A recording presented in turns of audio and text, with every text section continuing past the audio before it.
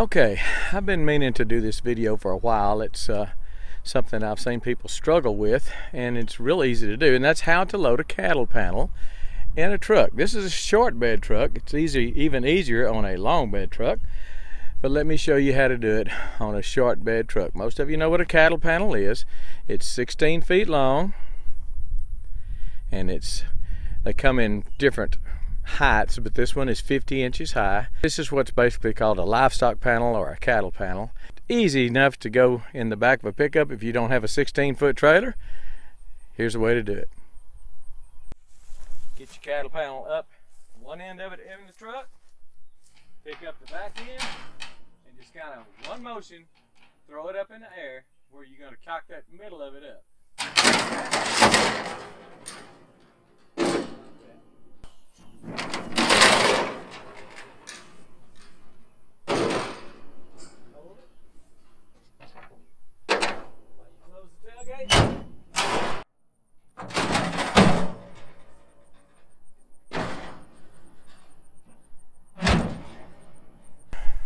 And then just drive home like that.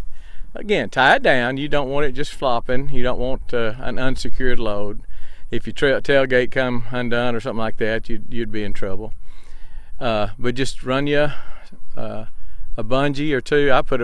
If it's me, I put a bungee on all four corners. And a bungee, since it's elastic, is still going to make that. It's going to give you that sway. Let me show you the sway here again. You're going to get that when you stop and start, but the wind just whistles right through it. Now if you have a longer tailgate, the length of it will be spread out a little further and it won't be quite as tall. The more you tie it down, the better it will ride. Again, I would put a bungee or a piece of rope. You don't want it rocking at all. If you're going to go a long way, you may want to run a rope across the top of it and just kind of secure it from that rocking motion. You can do several cattle panels like this. If you do more than one, I would suggest, if at all possible, have someone to be there to shut the tailgate for you.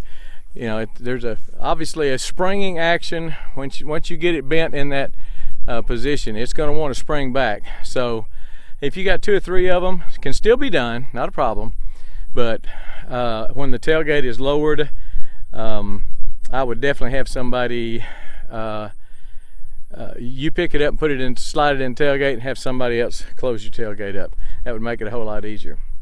Now you can do this with the tailgate up and just lift it up and set it down in here and then drop it down. But you take the risk of scarring your tailgate up. Now mine's not pretty anyway, but yours may be.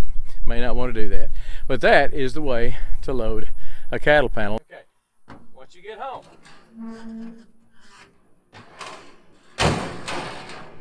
you get it out. Open your tailgate and just realize that it's going to want to spring back on you. So just take it out real slowly. Let it down.